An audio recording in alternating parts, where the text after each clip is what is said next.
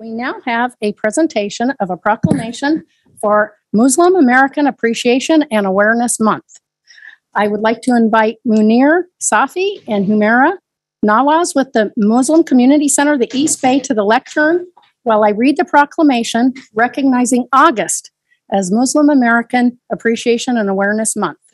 And then after I read the proclamation, you are welcome to offer comments, and if you like, take a photograph with the council. Thank you. So here we go. Whereas, enriched by the diversity of its residents, the city of Pleasanton takes pride in supporting individual religious freedoms for all and is strengthened by the contributions made by the many diverse religious and cultural traditions of its residents, including those who practice Islam. And whereas, Alameda County is home to over 90,000 Muslims who make innumerable contributions to the cultural, political, and economic fabric and well-being of our city, county, state, and nation. And whereas mosques and local Muslim organizations, such as the Muslim Community Center of the East Bay and the Islamic Center of Zahra, stepped in to help the entire community during the pandemic by donating funds, distributing food, and sewing masks for frontline workers, as well as educating their congregations about social distancing guidelines to keep the community safe. And whereas, though the Islamic practice of zakat, local Muslim organizations help give back to the community by providing grocery deliveries and financial assistance to local families, organizing quarterly blood drives, food drives, and backpack drives for school children, as well as many other charitable activities serving individuals and families throughout the community. And now, therefore, be it resolved, the Pleasanton City Council does hereby proclaim August 2022 as American Muslim Appreciation and Awareness Month to acknowledge the rich history and contribution of American Muslims in our community, and may it have a lasting positive impact for our city, state, and nation. Yes. Go ahead and like. Thank you. Good evening, Mayor Carla Brown, City Council members. Thank you so much for honoring our state's designation of August being Muslim Appreciation and Awareness Month. This is the 7th year that the state of California has recognized August as Muslim Awareness Month, and the 4th year the city of Pleasanton and its city council has given this honor to us. Thank you so much for making sure that your residents feel proud to be living in the city and feeling that they're part of the rich fabric that makes Pleasanton so special. My name is Humera Nawaz, and I'm a resident of Pleasanton for the last 25 years. I have actually been an employee of City of Pleasanton for a few years as well. I'm representing Muslim Community Center, as you said, which is located on Las Positas Boulevard, which takes great pride in building bridges between the city and the local community. As you very graciously told everybody that we have been supporting through Alameda County Food Bank and through our own community funds, food drives and weekly food distributions, along with many other charities that we support the community. This is our way of giving back and saying thank you. Muslim Americans have lived and contributed in these communities since this country's founding in various ways. Sadly, in the last decade and a half, the impact of Islamophobia has been very real, and our community has felt it. We have heard from our congregation members, women wearing their faith on their head in the form of a headscarf, in malls and shopping centers, hospitals, of this progressive bubble that we live in, wary of feeling intimidated, which we never felt before. Our students, in a recent study done by Council on American Islamic Relations, reports 49% of American Muslim students have experienced bullying. And worse, 38% of those surveyed, the bullying has been done by the teacher. In workforce, employees and applicants who are Muslims have filed lawsuits against employers and have won them based on religious discrimination. At this point, I would like to deviate a little and thank a person in this room.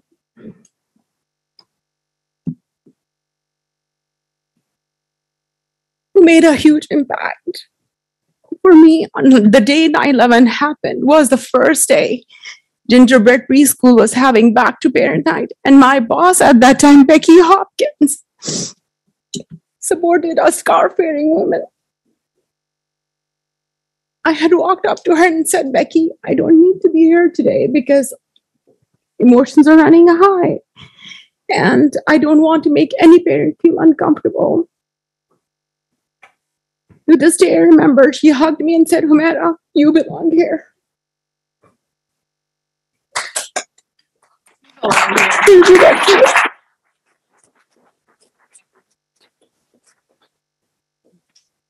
It's people like her and experiences like these that give hope that our children will not have to face these discriminations, and they will be able to conquer the divides that we have built over the last few years. Once again, thank you so much, City Council of Pleasanton. We appreciate you recognizing and giving us this honor. We hope that we will continue to build bridges with the City of Pleasanton. All right, please stay for a photo. Yes.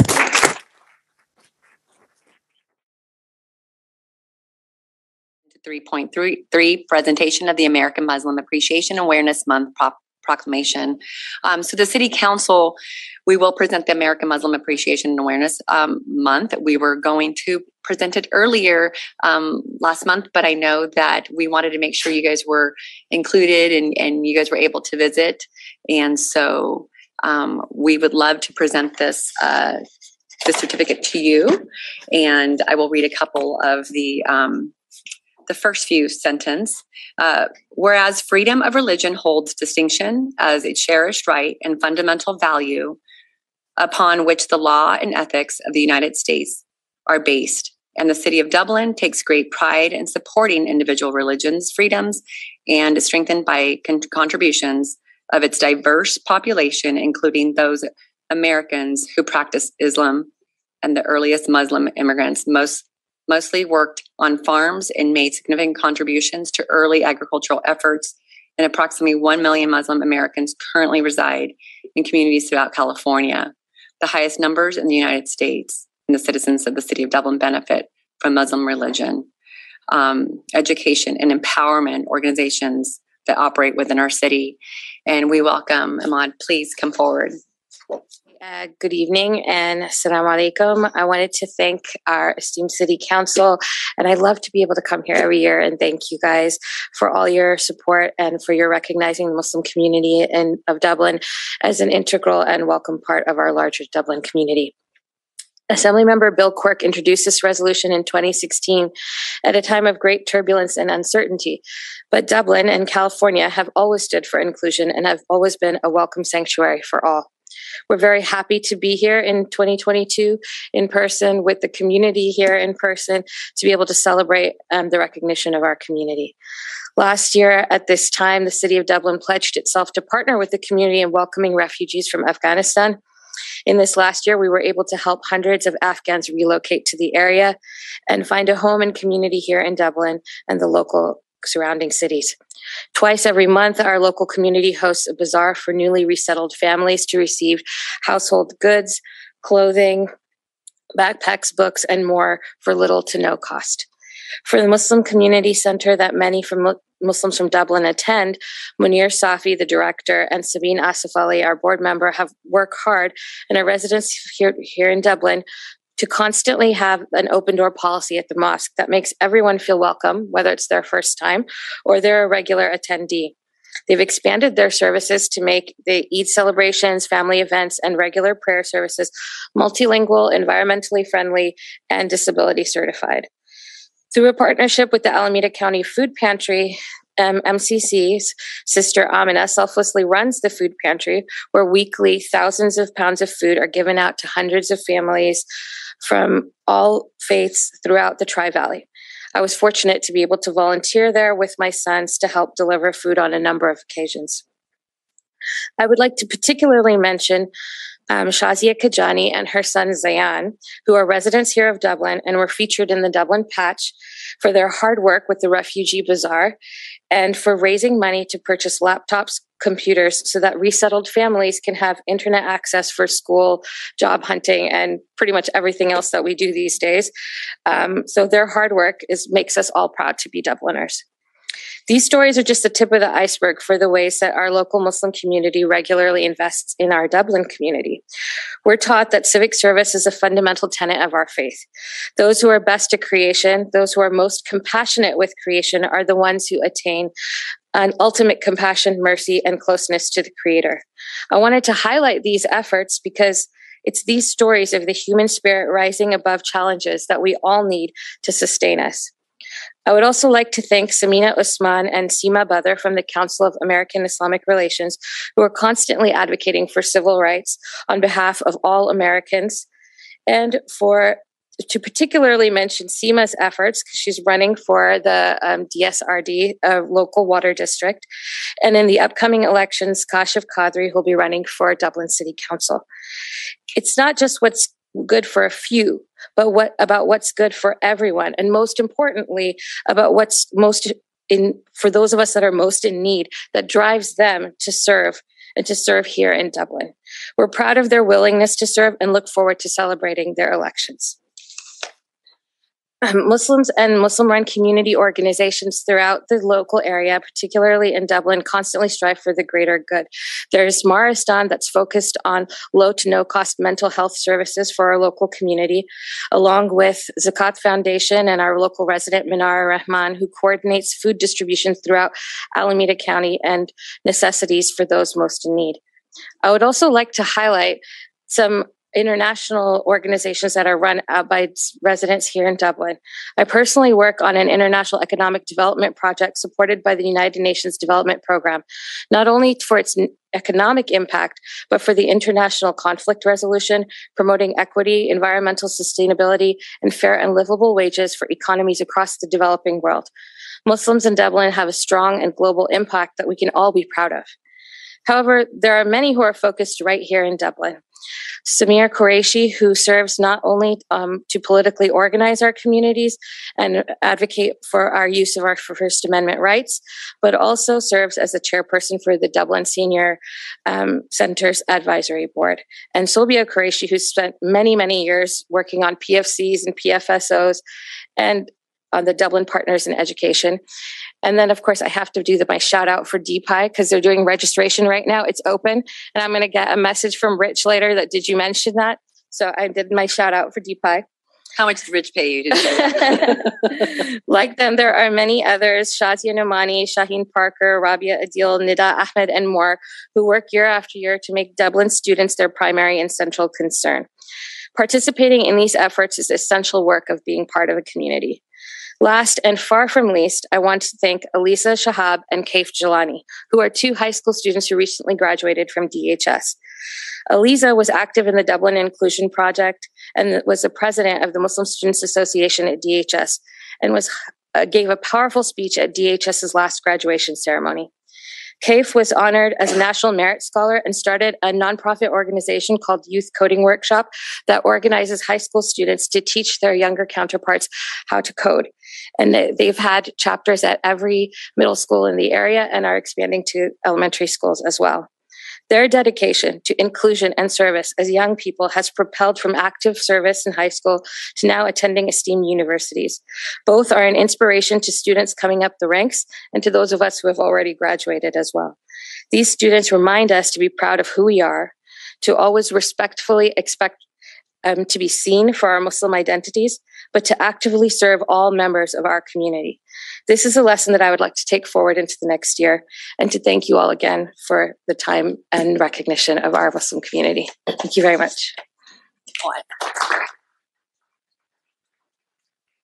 Honestly, thank you for naming all the individuals that you did, because they are part of our community, and people like Samir and his wife, they give up so much of their volunteer time, the students at Dublin High School, and they just want to be able to be part of the community and also show that being involved and making your community even better. And so it's all about all of us pitching in. And I know during these difficult times, Congressman Swalwell was there. Even Supervisor Halbert was doing funding and bringing in families to be able to help them. So I think we just live in a great area where we can all come together, and it's the key role players that help, but also the community. And we just keep doing that over and over again because it's very contagious to keep doing positive things like that. I know. Absolutely. I want to actually give Councilmember Kumagai a couple minutes to speak because I know that he also wanted to say something last time, and he's via Zoom this afternoon or evening. Yeah, it's so great to see everyone here, and I'm glad we were able to do this where the community could come. And I wish I could be there in person to see you and to be part of the photo. We've been doing this now for several years. I think it's a great tradition, and I love in the proclamation how it says towards the end that it is appropriate for us to promote awareness of American Muslims in Dublin and across the nation, and to extend to them the respect every American deserves. And I think that's so important that we are reminded of that. There are still challenges around perceptions and lack of awareness in our country, and we should daylight that. But here in Dublin, all are welcome, and we make a concerted effort to ensure that our residents understand that. So thank you for being here tonight, and really happy that we were able to do this. Thank you. Did you guys want to say something? I want to echo my colleagues' thanks, but also talk about, we highlighted the fact that you named an awful lot of people and the contributions that they have made to our community. And you mentioned a couple of tiny little things that you do. But you glossed over your own contribution to the city of Dublin. You don't just work for the food bank and for international and national foundations, but you do an awful lot for the city of Dublin. And certainly the Qureshi's do, and Shazia Nomani, and just so many other people, and Samina and everybody else. But you do a lot for the city of Dublin as well at Cottonwood Creek and with other committees at Dublin schools and all of those things. And so I just want to make sure that we are all taking a moment to thank you for your commitment to the city of Dublin and the residents here in Dublin, as well as to the greater Muslim community and the greater Tri-Valley community. And so that needs to be said as well. So I'm really pleased that you come every year and you highlight the contributions that the Muslim community as a whole makes to the city of Dublin. But the contribution that you make to the city of Dublin too does not go unnoticed by those of us that live here. So thank you very much. Thank you. Please come forward and we can present the certificate to you, but also would love to take a picture. Our next proclamation, item 6.2, is recognizing the San Ramon Valley Islamic Center and the San Ramon American Muslim community for the contributions of American Muslims to the San Ramon community. Is Sobia here? Did I pronounce that right, Sobia? And you brought with you your vice president. Is it Thiessen? Okay, and Nadia, that was a tough one to figure out. Please join me up here. We have a proclamation for you. Recognizing the San Ramon Valley Islamic Center, and the San Ramon American Muslim community for their contribution to the San Ramon community. Whereas San Ramon is home to the San Ramon Valley Islamic Center, which is dedicated to serving the spiritual needs of San Ramon Muslim community and promoting interfaith cooperation by providing an environment for dialogue, education, and fellowship.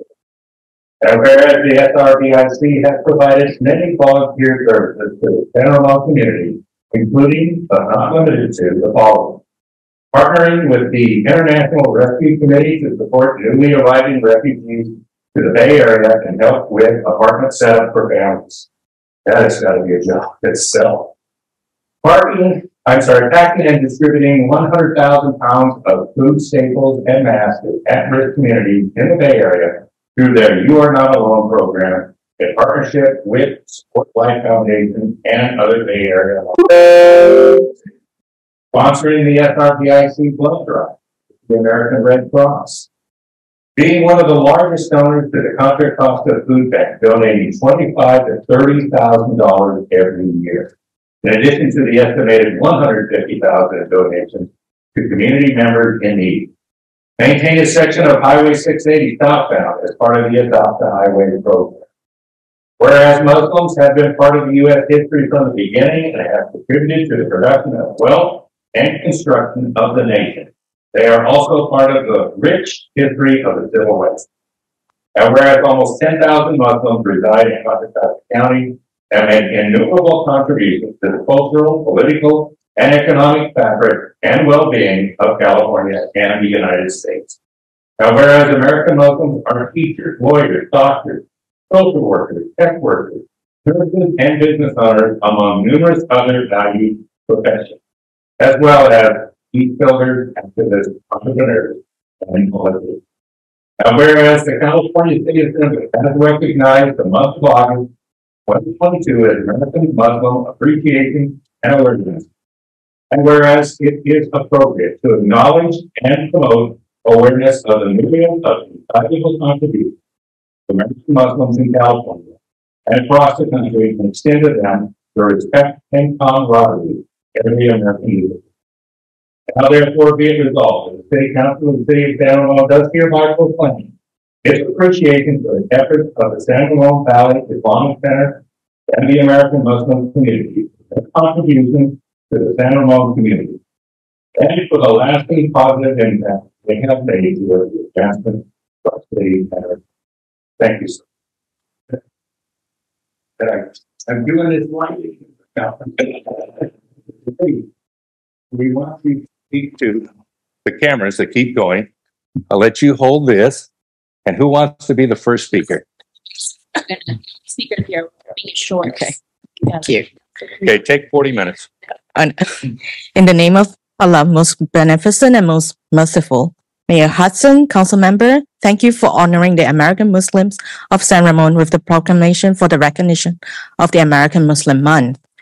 The San Ramon Valley Islamic Center was set up more than 25 years ago, and our members have been a vibrant part of this community. At our center, we have witnessed a generation of American Muslims grew up, go to school, work, and eventually returning here to grow their families.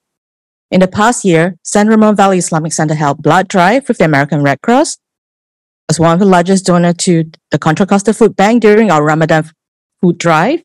Also, our community members are also part of the Community Highway Cleanup Program. In the last years, the San Ramon Valley Islamic Center, together with other community organizations in San Ramon, rallied more than $100,000 of resources to help the displaced people from Afghanistan. The center also received a $50,000 grant from Welcome USA towards our refugee relief effort, and we were one of the 30 organizations across the whole United States to have received that grant. So once again, we thank you for the proclamation and we wish everyone a good evening. Did you want to speak? No, you have to introduce yourself. No, please don't go away yet. Sabina, if you have comments, we'll start with Sabina and we'll move down through some of the councilmen. Well, I just want to say thank you for everything you do in the community, and especially, I've been part of some of the food drives and the things we do, and particularly during Ramadan when we are not eating as Muslims and being able to distribute that food. So appreciate everything you've done in the community, and thank you, ladies, for serving on the board there. Well, I also want to thank you very much for all the work you do. And I know you do a lot in terms of particularly welcoming people from overseas and your food drives. And we thank you very much. We used to be across the street from you. Our city hall was across the street. And so it was always such a good relationship there. We've moved over here, but thankfully we still have a good relationship. So thank you very much for what you do. Mark? Yeah, thank you very much for all your contributions, the sponsorships and the food drives and the distribution, Red Cross support. That's all just fantastic. Faith is such an important aspect of our community, and I just want to thank you and the Muslim community for all they've done for their contributions for our community. Thank you. Vice Mayor Burrows. Thank you. Thanks for all your services. If I remember right, you also provide auto donations, right, to help the families? is it MCA through the, because when I was looking at my used car donation, so one of the thing I reviewed and I felt the best place to donate is to MCA. So I donated my car to MCA at that time. So must, right? So yeah, so thanks. I know the services that you do is fantastic, and especially the interfaith, that plays a key role to keep our community safe. And especially this is definitely an important day for me. The timing, what happened in Albuquerque. So that's not acceptable in any community, especially in our nation. So it's very sad that these things are happening. And it's good that we are recognizing your contributions, and you're always welcome to let us know how we can help you and make it much better. Thank you. Yeah, along the same line, my neighbor used to be, would always invite me over. I heard actually at one of these meetings like that he passed away, Abid Farouk and Amira, I know was there, Ravina. And, you know, it's just, it's one of those things to highlight on what you just heard from Sridhar. Once you become neighbors, most of the other stuff sort of fades away. But then there's that moment that comes up that, you know, something just that should not happen. I'm amazed right now, and you hit on it, and I wanted to highlight this. How many calls I get about visas coming out of Afghanistan, that people are still trying to get out of Tajikistan or somewhere to get over here. And I almost want to tell them, why don't you just go to Mexico and walk across the border? Everybody else is. But it's not funny. I mean, these people are trapped there in fear of their lives. So I don't know what can be done. We've tried going back through congressmen. We're kind of in between two congressmen right now. But I know it's something that just can't stop, because there's still a lot of people there that want to get out. And that program that you have, helping these people get reacquainted into our community, or get acquainted into our community, is much needed. So I can't thank you enough. Any last words you'd like to say? Or Shout out to Sheer, who runs our interfaith program with. Well, is he going to give a speech, or is he just going to hide over there? You want to come up and say something? To just to make sure that we're all, you know, here for each other. Yes. I'll just say something quick. It's an honor being part of this community, and always coming here always feels homey. I mean, this is a good city that's open-minded, it's receptive to all religions, and we're really happy to be a part of it. Yes. That's kind of the sum of it. Yes. Thank you so much. Thank you. And please stay with it. There's still a lot of work on those visas.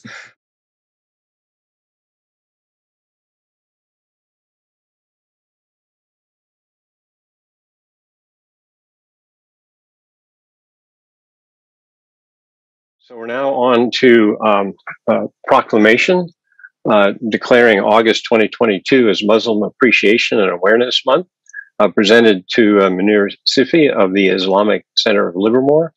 And Councilmember Monroe will read the proclamation. It gives me a great pleasure to present this proclamation for Muslim Appreciation Awareness Month. And I will read it as follows. Unfortunately, I've tried holding this up to Zoom, and because of the nature of Zoom backgrounds, didn't work so well. But trust me, it's a lovely proclamation, and we will be delivering it in person to the Islamic Center shortly. This is what it says. Whereas the city of Livermore has been and continues to be home to people of different national origins, immigration, or refugee status, cultures, histories, races, ethnicities, religious affiliations, or none, gender identities, sexual orientations, ages, education, economic status, and physical, mental, or emotional abilities. Our strength is derived from our diversity and inclusiveness, from respecting one another, from welcoming immigrants and others, and from collaborating with one another across our differences. And whereas the City Council believes that a city can best stand against bigotry, intolerance, and hate through leading by example and living our shared community values of welcome, inclusion, and respect, and by developing common ground in venues that allow us to talk and work together in service to each other and our community. And Whereas Muslims have been part of the U.S. history from its beginning and have contributed to the production of wealth and the construction of the nation, they are also part of the rich history of the civil rights movement. Over 90,000 Muslims live in Alameda County and make innumerable contributions to the cultural, political, and economic fabric and well-being of our state and our country. And whereas the COVID-19 pandemic forced the temporary closure of the Islamic Center of Livermore and other mosques in the Tri-Valley, during this time, these mosques and community organizations provided online programming and sermons with small faith group prayers outside. They also answered the call for help by donating funds, distributing food, and by sewing masks to help those on the front line. And they have educated their congregations about social distancing guidelines and practices to keep the community safe. Now, therefore, the City Council of the City of Livermore proclaims August 2022 as Muslim Appreciation and Awareness Month and thanks the members of the Islamic Center of Livermore for their contributions to the city and encourages members of the community to come together to celebrate our diversity. And that's on behalf of the City Council of Livermore and the actual proclamation. I'm going to see if I actually can hold it up here. Oh, no, it really doesn't work. That will be delivered to the Islamic Center tomorrow or the next day. Thank you so much. Hello, Council. Yes. Yes, thank you so much for allowing me to speak. This is Munir Safi with the Muslim Community Center. Good evening, Mayor and Council. Thank you so much for honoring our state's designation of August being Muslim Appreciation and Awareness Month. This is the 7th year this designation has happened in California, and this is the 2nd year this happened in Livermore. I can tell you the hundreds of Muslim families in Livermore and the nearly 15,000 Muslims in the Tri-Valley. We truly appreciate the Livermore City Council presenting this proclamation today. So I'm representing the Pleasanton Muslim Community Center. We serve the entire Tri-Valley. We're a vibrant regional mosque, and we've been on in Pleasanton for the past 11 years. And I'm also joined by colleagues and congregation from the Islamic Center of Livermore. They were watching online and probably are still watching. I just want to quickly say, American Muslims, we've lived and contributed to our community since our country's founding. In the last decade and a half, the impact of Islamophobia has been real.